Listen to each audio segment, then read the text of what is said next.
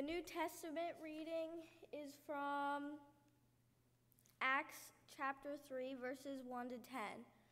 One day, Peter and John were going up to the temple at the hour of prayer, at 3 o'clock in the afternoon, and a man lame from birth was being carried in. People would lay him daily at the gate of the temple and call the Beautiful Gate so that he would ask for alms from those entering the temple. When he saw Peter and John about to go into the temple, he asked them for alms. Peter looked intently at him, as did John, and said, "Look at us," and he fixed his attention to them, expecting to receive something from them. But Peter said, "I have no silver or gold, but what I have I give you. In the name of Jesus Christ of Nazareth, stand up and walk." And he took him by the right hand and raised him up. And immediately his feet and ankles were made strong. Jumping up, he stood and began to walk, and he entered the temple with them, walking and leaping and praising God.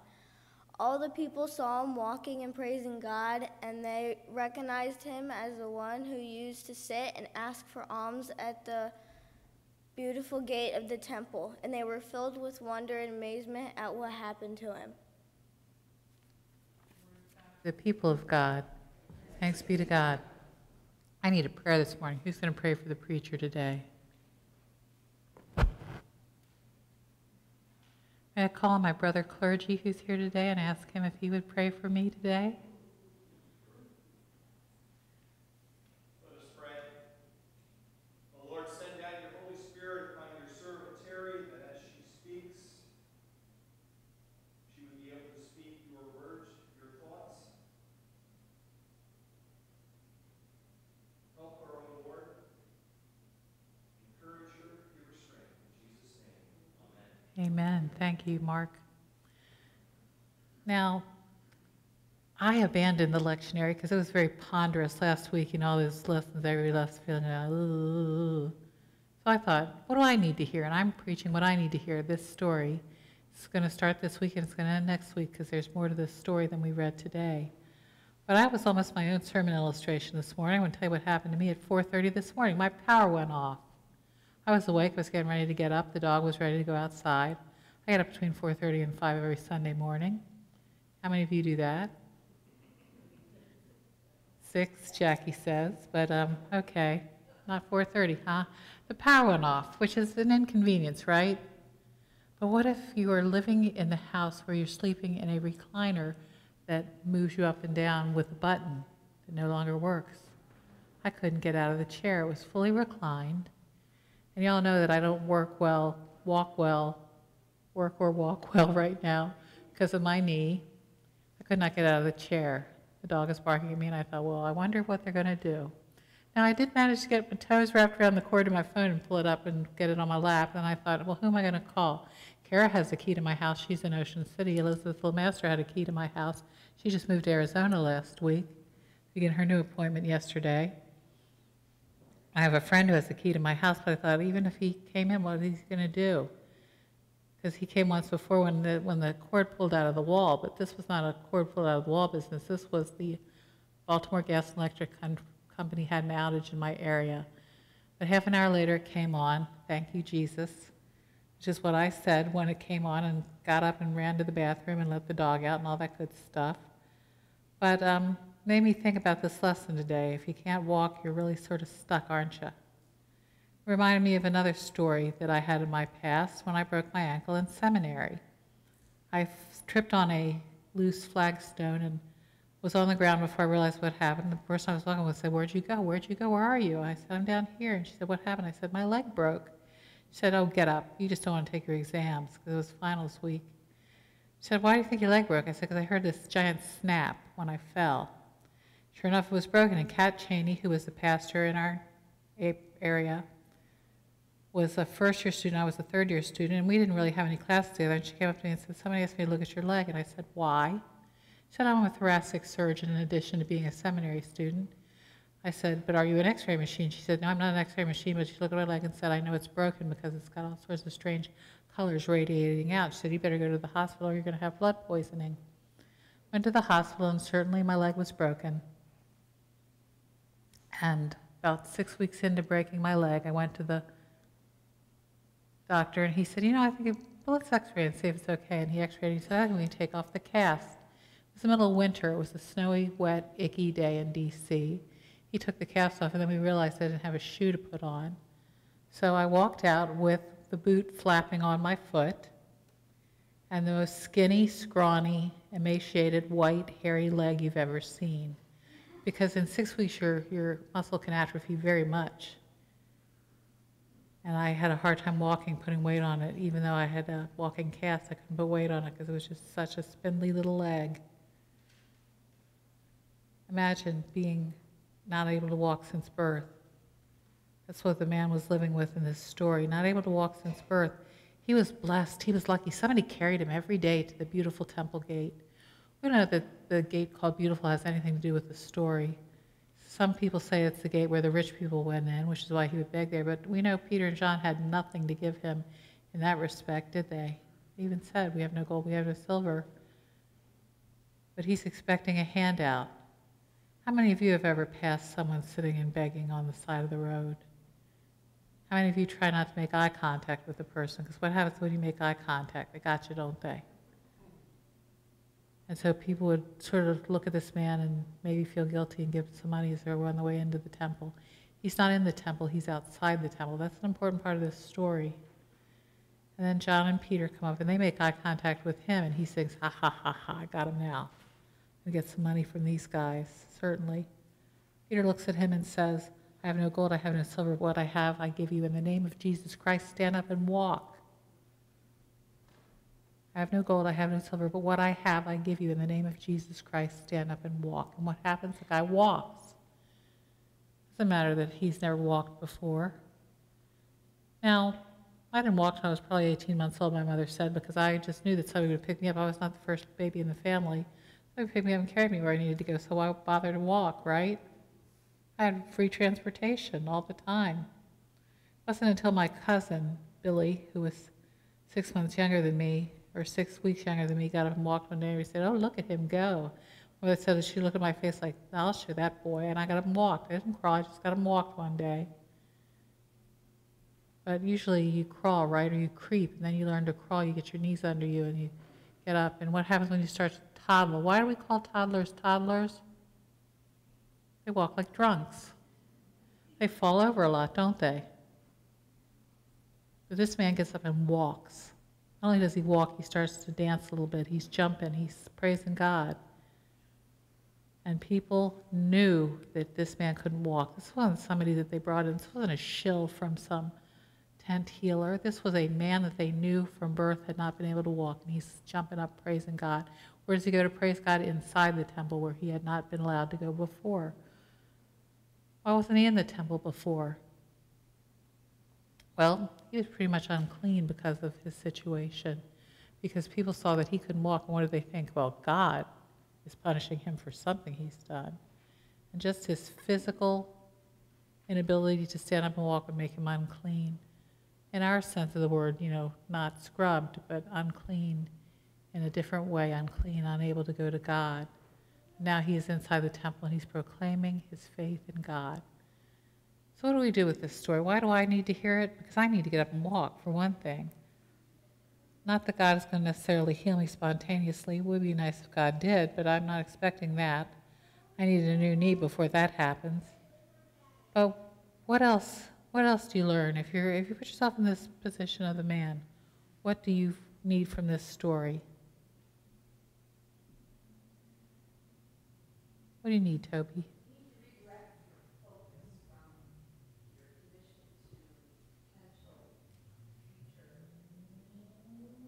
Okay, you need to redirect your attention from your current condition to what it could be, right? Your future possibilities. I need to know that God sees me in my pain. God looked into my living room and said, oh, Terry's stuck in that chair. I got to get her out of there. And I tell you, I went back and forth. I'll tell you what I did. Went back and forth between praying and cussing a little bit. I would tell me you wouldn't do the same. Just a little bit. Like, oh, heck. She said, sort of, kind of. That's a paraphrase of what I said. It was more like, oh, sugar, honey, iced tea. I cannot get out of this chair. And it was like, God, help me, Lord, help me. And then the power came back on, not because necessarily I prayed, but sometimes do you not need to know that God sees you where you are, as you are, in your pain, in your brokenness, in your despair, when you're stuck and you can't get up. You need to know that God sees you there and does not leave you alone. But what if you're Peter and John?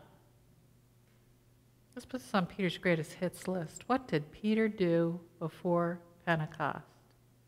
Call the sermon Post-Pentecost Peter. What was Peter like before Pentecost? I think the word that we use today is a hot mess. A hot mess. What happens when Peter tries to walk on water? He gets scared and he falls in.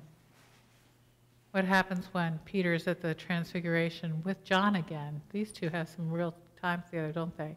They're up there and he sees who Jesus really is. Jesus is shining and Moses is there and Elijah, the law and the prophets. And what does Peter say? Lord, you want me to build a tabernacle? You want me to put up a tent, Lord? What are we going to do? How are we going to stay here? What are we going to do? God has to say, Peter, hush up and listen. Hush. That's the only thing that'll shut him up, hearing God's voice.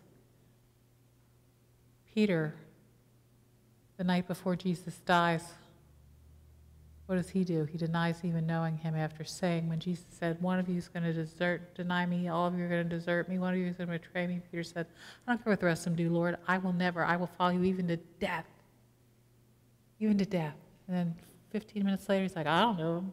Who's that guy? I don't know him. I'm sorry, I don't know him. I don't know. I don't know him at all. I don't know him at all. And imagine Peter, he gets it right one time when Jesus says, what are people saying about me? Well, some say you're Elijah, some say you're John the Baptist. What do you say about me? I say you're the Son of the living God. Must have surprised him too. And Jesus said, I can build a church on that. On that I can build a church. And then he says, now that you know who I am, let me know what's going to happen. And he says that he's going to die. And Peter goes, la, la, la, la, la, la, la, la, la. Can't hear that, Lord. No, no, no, not you, Lord. Don't even say that, Lord. No, no, no, no, no.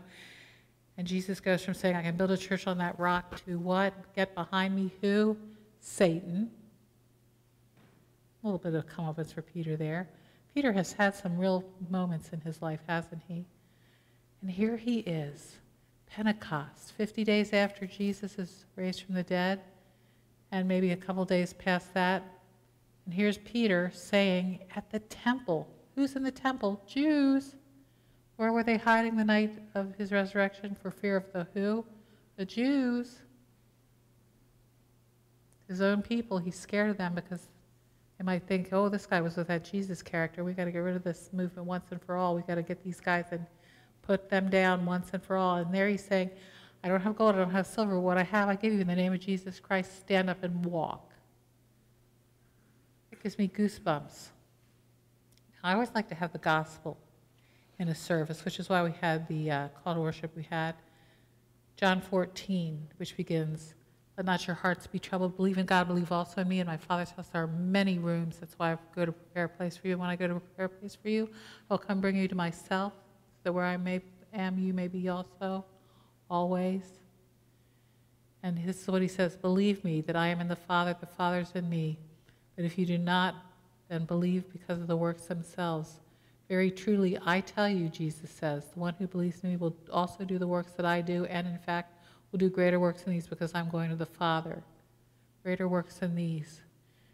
Healing, calling people from the dead, raising up the downcast, touching the unclean.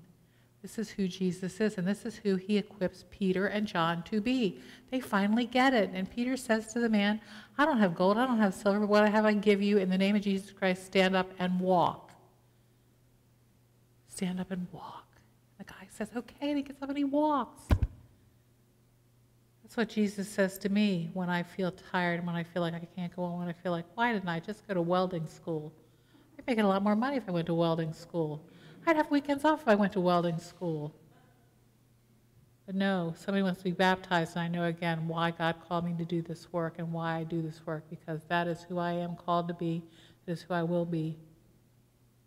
Now, does that mean we're all going to get healed? Does that mean God's going to say, Terry, get up out of that rollator and dance? Probably not. God's saying, get to the doctor and get a new knee, girl. Peggy Johnson is one of my best friends. She's also a bishop of the United Methodist Church. She just came out of retirement and is serving in the greater New England area now. But she was born without one eye. I had her come to Harmony. We did a month-long series of sermons on ministry with people with disabling conditions. Peggy started her sermon by saying, I was born with one eye, had everybody in the place just hooked right there. And we have some great Peggy eye stories I'll tell you after service if you want, because she used to take it out at night and put it in the cup between us on the nightstand. When we were at camp, and I said, if I drink that one night, I'm going to sue you. She said, I'll sue you because that's an expensive little thing there. But the best, I got to tell you this one, this is just so great. Kids at deaf camp were just going nuts at night. They're screaming and yelling and blah, blah, blah, blah. They sound like peacocks' shrill little screams. And then you'd turn the lights on, and I'd say, I can hear you. And they're like, ah, ha, ha, ha, ha. So we took turns going and yelling at kids. She went down once, said, my turn. She went down the hall. Kids were like, oh! They didn't make any sound after that. And I said, what'd you do? And she said, I don't know. She flipped the light on. She had her eye in sideways. She had one horizontal, one vertical. I said, from now on, let's do that every night, because I shut them right up. They went to sleep. She loves it when I tell that story. But she went to a healing service when she was in college, just out of high school. It was in a tent, as healing services often are. And the preacher said, I'm going to heal you all if you have faith enough. Peggy was there with her artificial eye, and she was there with someone with a prosthetic leg and a brace on the leg, and someone with a back brace. And the guy said, all right, if you're going to come up here, you're going to leave your stuff on the table. So her friend took off the prosthetic leg and left it there, and her friend took off the back brace and left it there. She put her eye on the table. She said on the way home, she grabbed it and put it in because she knew her mother would kill her because they're about $2,000 each. She came home without her eye, and the pastor said, you have no faith. She had to drive home because the guy without the back brace had to lie down in the back, and the one without the prosthetic leg couldn't drive anymore because God did not spontaneously grow her a new leg. That's what the story is about, though, isn't it? God can heal us. God can heal my leg, and I could jump up and dance if God so chose, but that's not what I need.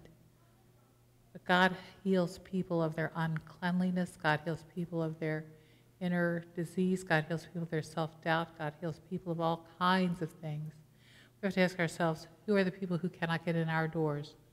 And we have a ramp. We have a wheelchair-accessible restroom. We have some good accessibility features. There are people who cannot get in here. Any church, not our church necessarily, but any church. One of the people who spoke when I did my month of disabling conditions was the mother of a girl with autism. They had been asked to leave so many churches because they could not keep her quiet. She would go the whole service, and people said, we just can't take that. Can you take her somewhere else?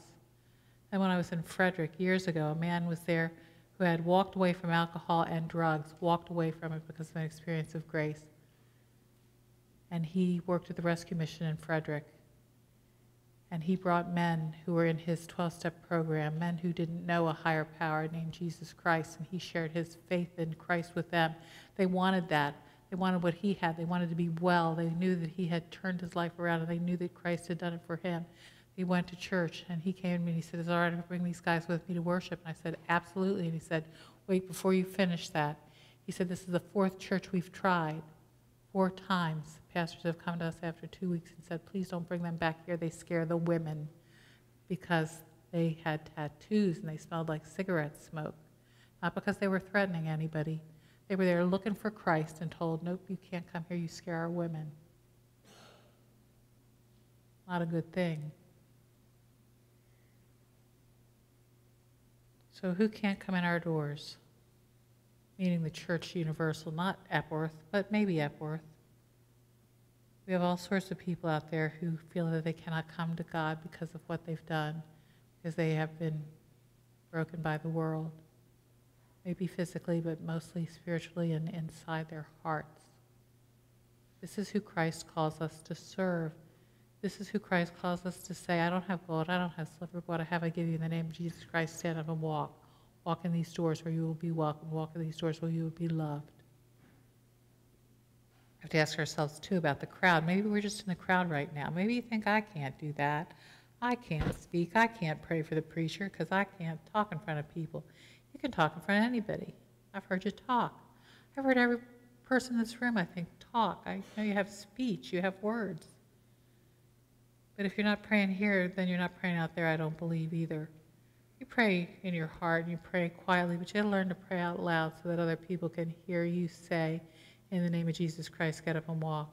Or at least be like the crowd that is in amazement, that praises God because they knew what had happened in their midst.